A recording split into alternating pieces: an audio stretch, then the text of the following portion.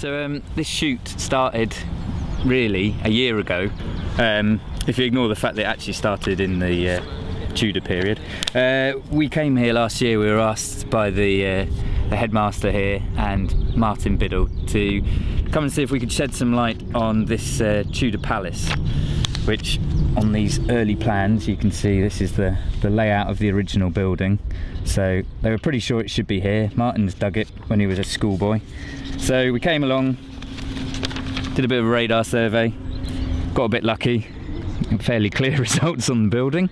So all the black are the strong reflections, these are the wall lines, and so that's where everyone has started digging now. The big question though that we have geophysically is whether we can shed any light on this base court area. Now, we knew that the building was here because part of it had been excavated.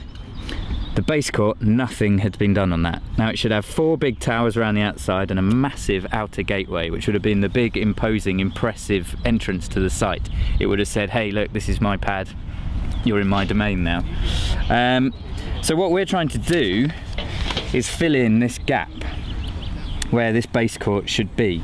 And the problem is that we've set ourselves quite a target because everyone was really impressed with this. And they're expecting exactly the same thing to be coming off to the south, and we'll have this beautiful footprint of the base court.